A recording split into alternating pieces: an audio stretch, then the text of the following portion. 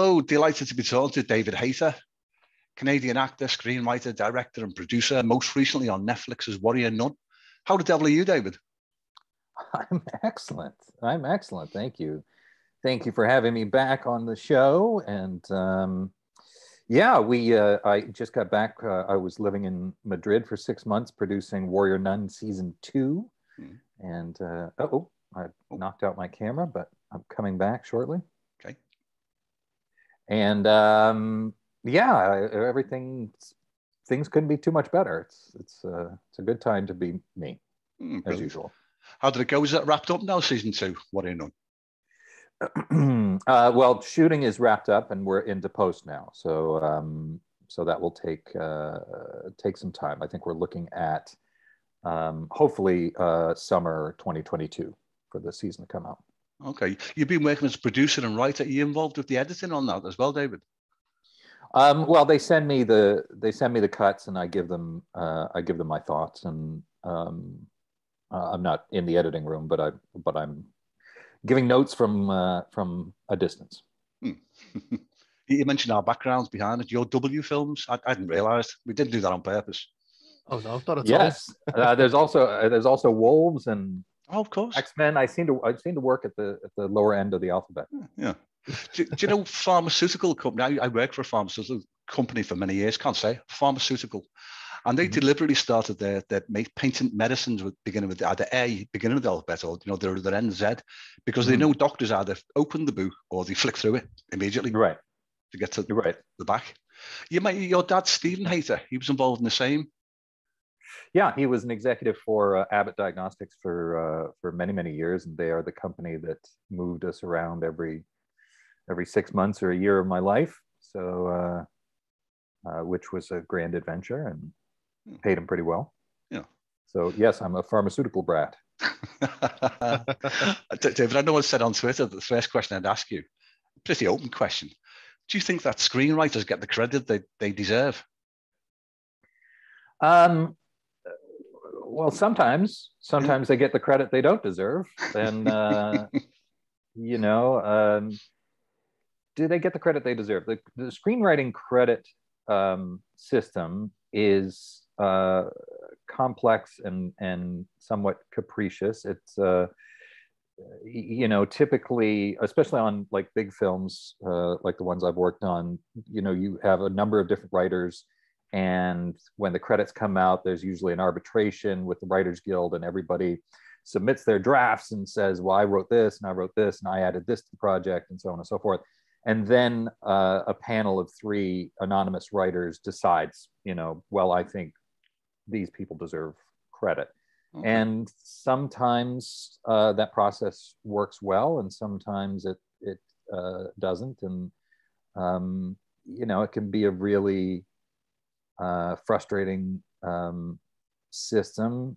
But now the Writers Guild literally, like yesterday, passed a thing called additional literary materials, which means if you have worked on a film at all as a writer, at the end, there'll be a section that says additional literary materials by, and list all the writers who have worked on it. So if that, you don't get screenplay credit, but you are mentioned in the credits, and that goes on your IMDb page.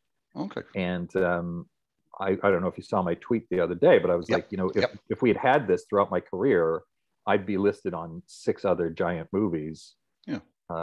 Because I do script work on a lot of big movies, and sometimes you get the credit, sometimes you don't. So now, for example, like I worked on the Voltron movie over at DreamWorks Animation, and I don't know if that's going forward or not, but eventually when it does, either I'll get screenplay credit or I'll get an additional literary materials mention in the movie. So it's so the process is getting better. Okay, is the short answer to. Yeah, I know you've replied to a tweet I put out the other night about the opening scene in X-Men, the original film, the first one. That was absolutely brilliant. One of the best backstories. Immediately you feel sympathy, you feel for this guy who becomes sort of the anti-hero. But you admitted that you didn't actually write that the scene. Magneto, the Magneto, young Magneto in Auschwitz. No, that scene was just before I came on board to work on the film. My friend Christopher McQuarrie had done a pass and came up with that scene and a few other really brilliant moments that remain in the film. And we all, I mean, I think the studio was really nervous about opening a superhero movie in Auschwitz. Yeah. And it was certainly very edgy and risky, but we all knew the moment we saw that scene that, that's truly brilliant and groundbreaking. And you totally, and that's the point of Magneto, is he's not wrong. He's saying, like, these people are going to kill us as a group and we need to fight back. And so it's the it's the Magneto Professor Xavier balance. Do you fight with the humans? Do you fight against the humans? Like, everybody's got a pretty decent point. And that scene really encapsulates it for the audience very, very clearly. I watched that in the cinema back in 2000, and watching it again the other night, the hair's still standing up on my hand, the back of not my hand, my arm. Yeah, well, wherever they're standing up, that's the important thing. It was beautifully directed and very well written. Yeah, exactly. That's I was going to ask you, sort of linking back with the credit that writers deserve. You were paid something miserable fee, what, $35,000 was it, for an $80 million movie? Correct. Yes, that's right. Wow. Yeah, the lowest paid writer of an $80 million film in history. That's right. And you were awarded the Saturn Award for writing for this film? I was. There it is up there. Ah, beautiful. Yeah. Next to my Batman mask. In a place of honor. I won best screenplay, which was very, very cool.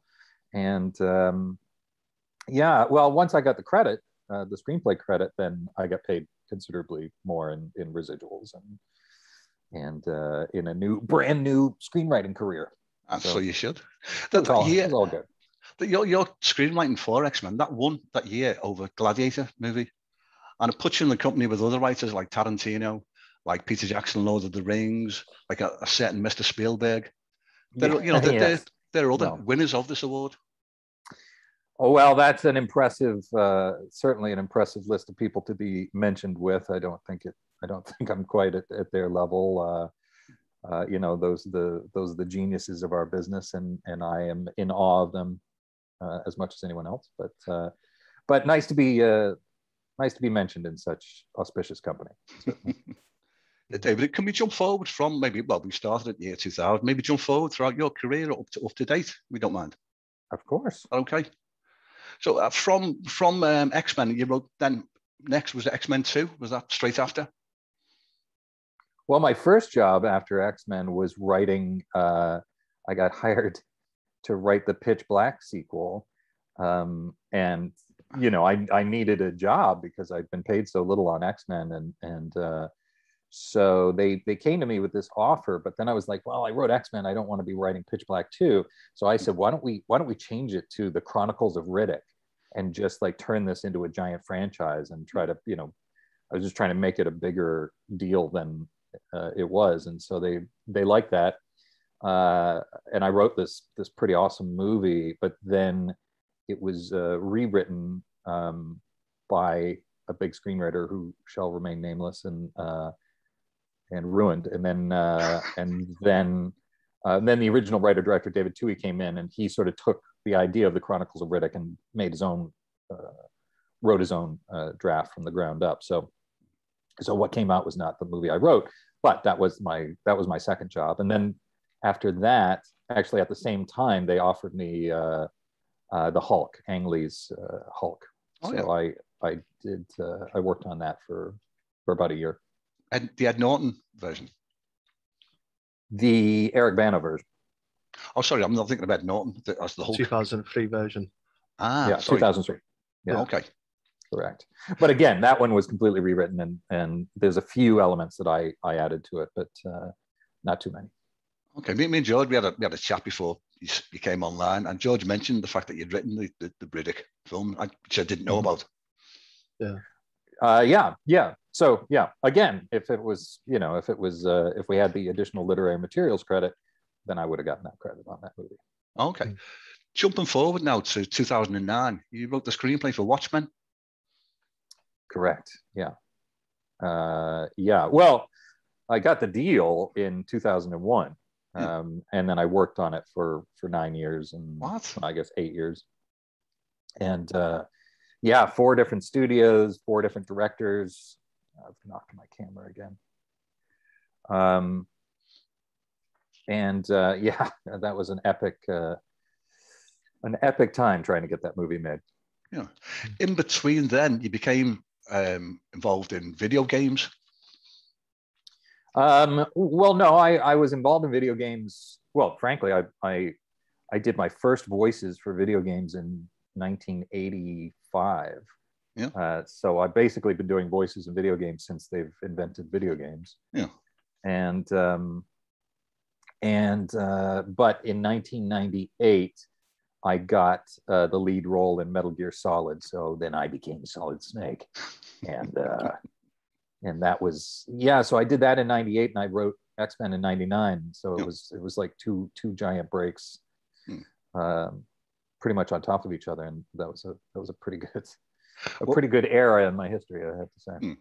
Well, me and George, we worked together. When I mentioned to George I was speaking to David Hayter, I said, writing of X-Men. Well, as soon as I said Metal Gear, he knew exactly what I was talking about. Yeah. It's such an iconic game, honestly.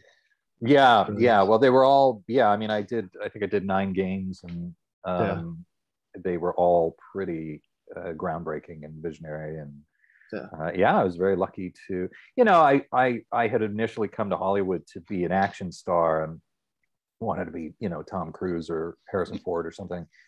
And I'm really happy that my career went the way that it did. I love being a screenwriter. I love being a producer and directing and all of that. But getting to play Snake was sort of a payoff of that dream anyway. I got to be this iconic action hero, and I'm a lot better known for that than I am for the screenwriting in terms of the general public. So it's kind of cool. I get a cool level of fame out of that. Okay, I was looking back at I'm going back in time now to, I think it's 1984-ish, Guyver. I was watching that. No, I would have been 15. No, it was 1993. It came out, I think. I need to read my own notes. I was looking at that today on YouTube. 2 million views that's had on YouTube, Guyver. Oh, really? Well, people should be paying to see it. Actually, do you know what that's in terms of getting the writing credit at YouTube? They pay, don't they? You can monetize the channel, and you're obviously part of that. Yeah. Well, I don't own Guyver. I'm just in Guyver, so I don't. They paid me a flat fee at the time, which I blew on a new car, and that money's long gone. So's the car. Hey, what's the new car you got now, Tesla? You're not friends with Mr. Musk, are you? Thank you, Mr. Musk. I'm not, but I'm friends with Grimes, the mother of his child. So I just called him out on the tweet in the hopes that he would make my car faster over the internet or something.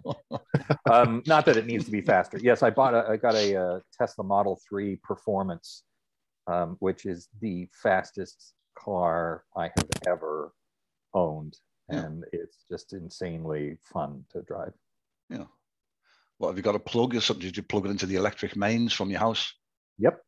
Yeah, I've got a little gazebo, and it's got a plug, and I just plug it in, and it stays charged all the time. It's great fun. Yeah. Enormously fun car. Oh, brilliant. And it's so I can't express to you how fast this car is. like I could be sitting at a street light next to a Lamborghini and just smoke them. It's really? It's 0 to 60 in 3.1 seconds. Oof. Wow. And you hit the accelerator, it's like the world is coming to an end. It's something else. It's really fun. Incredible. I'd never have thought of an electric car. I don't know why I've got in my mind, the old image of an electric car, we're a bit sluggish going uphill and that's power. Well, that's how they used to be, but actually the electric car provides instant massive torque. And so, like the Tesla Model Plaid does 0 to 60 in 1.9 seconds. Oof, what? Ridiculous. Yeah, I mean, it's insane. Wow. It's faster than a super bike. Yeah. Oh, that sounds like lighting. I'm sorry, no, that's the Tesla Roadster that's coming out, but the Model Plaid does it in like 2.3 seconds. So Okay. these cars are incredibly powerful. Yeah. Oh. Brilliant. Moving back, I'm jumping around here, but going back to 2014, Wolves, the Wolves film. I watched that today actually. Oh yeah. Jason Momoa, is that you still friends with him? I know the last chat we had, you told us about his wolf at his barbecues. That's right. Yeah, he's got his wolf, and yeah. I mean, I haven't seen him for a while, but I last saw him at a Comic-Con, and we're friends, and he's a very sweet guy. I mean, he's massive and he's intense. Yeah. But yeah, last I saw him, we were at this Comic-Con, and he had bought 2 swords. And so he was like playing with one of them, and I was playing with another one. And I was like, hey, Momoa, he's like, you got any sword training like this? And he like turned around and he was like, are you kidding me? Like this, because he was Conan, Oh, yeah. Yeah. And I was like, yes, I'm kidding you. I'm not going to sword fight with you. You're Oh, how tall is he? 6'6", is he? 6'5". 6'5", yeah. 6'5", 225, maybe 230 pounds of just sheer muscle. Yeah. I don't know if I told you this story, but it's on YouTube. I did a Comic-Con panel with him at San Diego for Wolves, and I introduced him, and I'm 6'1", about 185 pounds, and he came out, ran up on stage, grabbed me by the waist, and then lifted me up in the air and went wonk wonk wonk like that, and like I was an 8-year-old child. It was really something else. And that guy is he's a very powerful man. Yeah. Was that his first major film role? I know he was in a Baywatch version, wasn't he, in the television series? No, he'd already done Conan, and he'd been on Game of Thrones, of course, and Game of Thrones had made him huge. So no, we were very lucky to get him. I think it was just a matter of, we paid him a good fee to come up to Canada for 16, 17 days and just be the baddest werewolf in history, and it was great. We had a great time. I mean, nobody really saw the movie, and the cut that came out is not my cut, but we really had a great time doing it. And I think Jason is amazing in the movie. Yeah. Did you have regrets about that, not having more control over the edit on that film? Yeah. Yeah. Well, I was like, I want Final Cut, and the producer was like, well, I have Final Cut, so essentially that means you have Final Cut. But then they recut it. Anyway. Yeah. David, I was going to ask you, just with you mentioning how fast your car was, it reminds me that you're on The Flash as well, playing King Shark. And I was wondering, what does your voice sound like? Than The Flash. Is it? No. Wow. I don't think that's true. I'm sorry. What was your question, George? So, what does your voice sound like in its raw form when doing a King Shark voice? I was wondering what it sounds like. Yeah. Well, it's pretty processed. So the voice is. Where's the Flash? Zoom wants you dead. Like fantastic. And then like it like makes all these sounds like a bull or some giant 9-foot-tall creature. Yeah, fantastic. Brilliant. Yeah, but that voice is really hard. That's the hardest. That voice is the hardest on my vocal cords that I do. So. Oh, okay. I can't do it for more than like 20 minutes or I'll lose my voice. Yeah. Does Snake come naturally to you now? Because you've done it for so many years now. Oh yeah. Plus, I just the older I get, the more I naturally sound like Snake anyway. So I can do that. I can do that all day. Wow, brilliant. David, can we talk about the Fox studio? You commissioned to write World War III. This epic drama. I was, and I did. Yeah.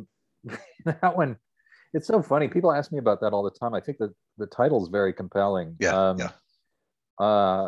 We, yeah, that was a weird one. We went and Fox said, this is great. We're going to give it to our event miniseries department. And so I worked on it, probably about a year. And then when I handed in the final draft, they said, oh, well, we've shut down our event miniseries department. Oh, dear. So that was it. And then we were sort of, we were a project without an executive. And so it just sort of died. Did you get paid for it? I got paid, yeah. Oh, that's the main thing, isn't it? Yeah, I mean, well, I would have loved for people to see it. It's really frustrating to, put so much work into these things and then they just disappear. But that's that's definitely part of being a professional screenwriter. I mean, the things that you work on, there's a small percentage of those that get made and get seen. That's just the nature of the business. I've read William Goldman's book, Adventures in the Screen Trade, and those are great quotes. It's brilliant, isn't it? But he talks about as soon as the studio gets a new head in, they ditch all the projects that are lined up in commission, just because they're the new boss, because they're the new big badass in town. Well, not just because of that. It's because if they spend $150 million on somebody else, a movie somebody else did, and it's terrible, they get the blame. If they make it and it's great, they don't get the credit. Okay. They say, it was the previous executive that put that into. So there's very little upside for a new studio head to make somebody else's slate, which is a bummer. It shouldn't be that way. It should just be whatever the best movie is, should get made, but that's not how it works. So we were making Watchmen with Paul Greengrass directing at Paramount in 2006, and we were ready to go. We were starting to cast. We were building sets. Like it was going. And then Sherry Lansing left as the head of Paramount, and Brad Gray came in, and then 2 weeks later we were dead. He killed the movie. Well, were you drafted in on a late date for the Scorpion King? Yes. So you were flown in at the last minute. They built this castle somewhere in the desert.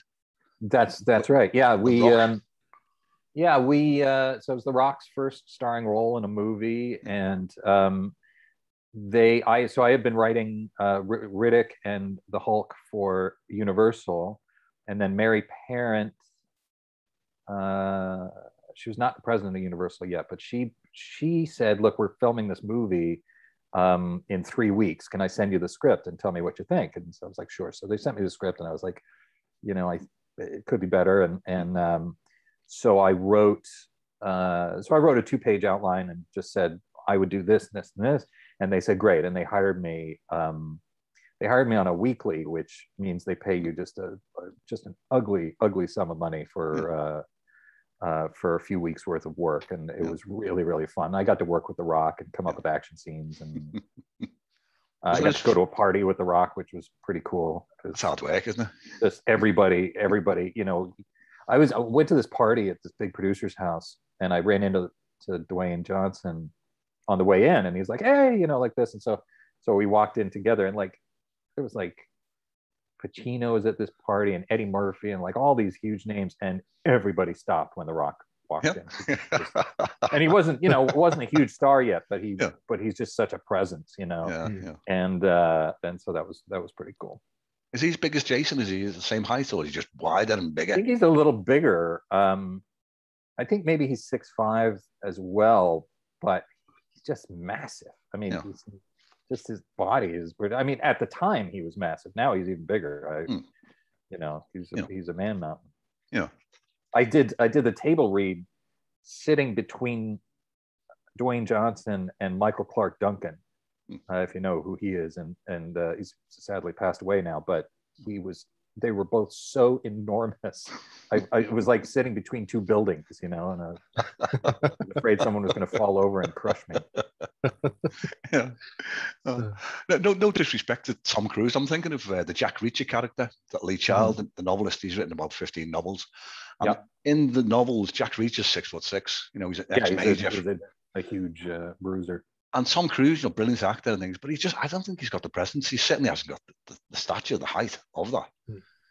No, but he he gets a movie made. Yeah. So true. you know, if you're adapting the books and the worst you can do is Tom Cruise, well, yeah, you're doing all right. Yeah. You know? That sounds like a sort but of a petty criticism. Yeah. Well, I mean, no, it's a valid criticism. I know, you know, a lot of people felt that way who love the character, and you know, he's supposed to be this giant guy.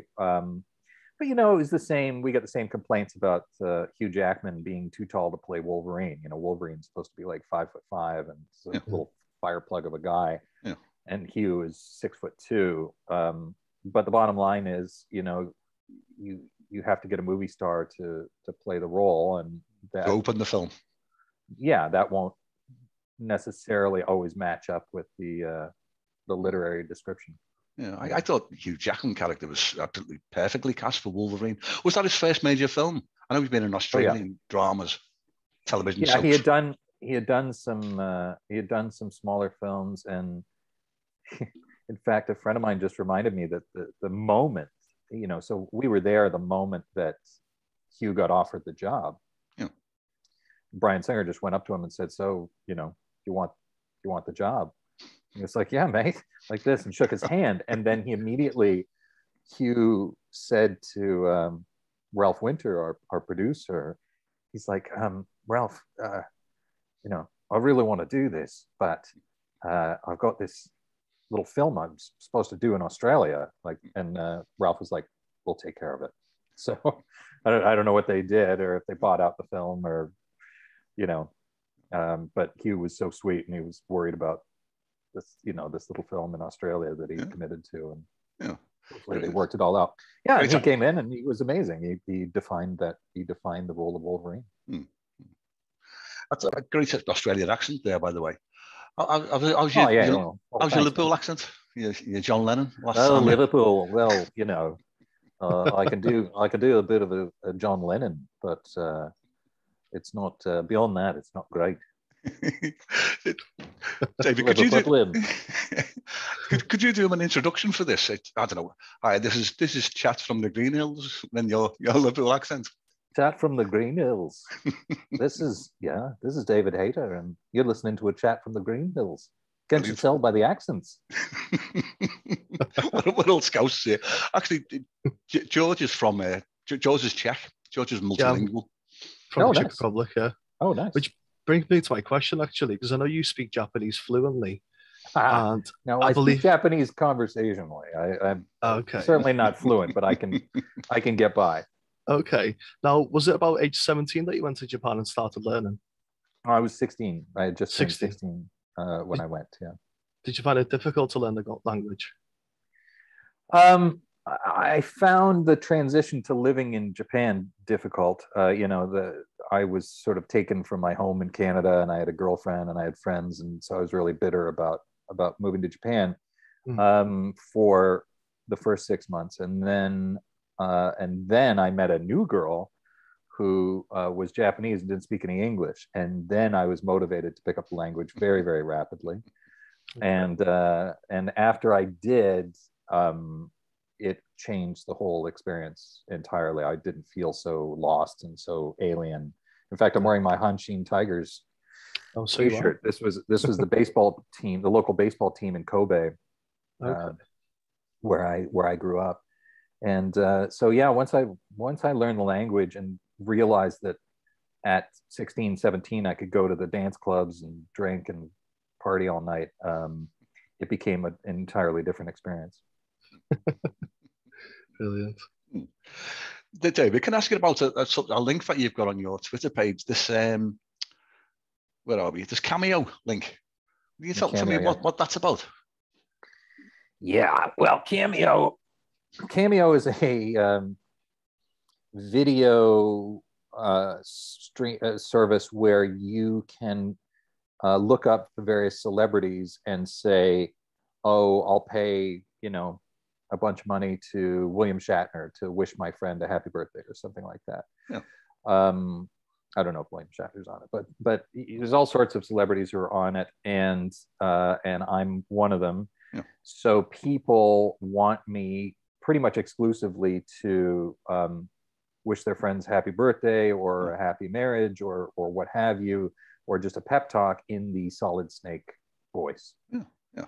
So I started doing these, I guess about 3 years ago now, and I do about 1,000 a year, and it's really grinding me down to a nub.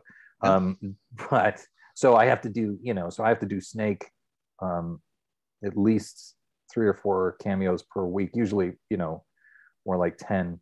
Yeah. And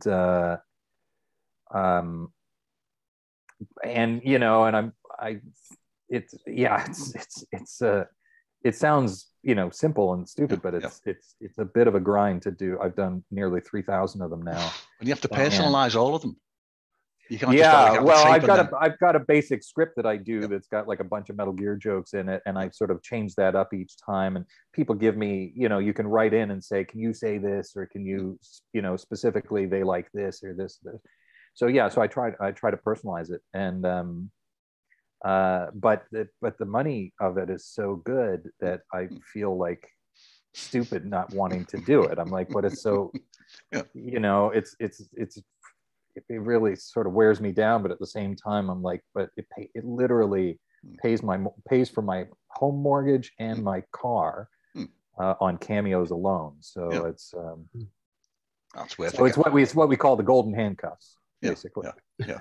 How do people get in touch? I know you got a link there on the Cameo. Is it a Cameo website? You just click the link and it takes you to my page and say, I think it's $95 for Cameo from me, and I'll send you a message for your friend, or your friends are getting married, or they're having a baby, or what have you. Yeah. And then people ask me to say all sorts of crazy, rude crap, and or they want me to quote movies, or they want me to read speeches from movies, and I'm like, I don't do that. But just top of your head, what's one of the crazier ones that you've had? Well, I mean, I've been asked a number of times to ask women to marry other men, so that's weird. And usually I'll do that. What else? I don't know. It's just weird inside jokes that people want you to do, and say all sorts of weird stuff. But nothing leaps to mind immediately. But it's a lot of weird stuff. I can imagine. David, I know the sound's running down, and we won't keep you on much longer. Is it any truth in this rumor about this Daredevil? I know you've No, Is everybody asking you that?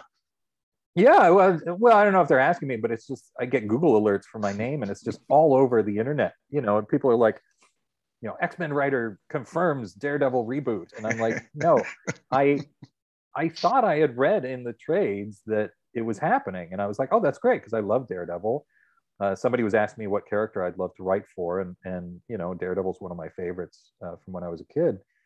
And so I said, well, they're doing this Marvel reboot, and so it just exploded, and people are like, David Hayter confirmed it, and I'm like, no, I didn't confirm. I don't know anything.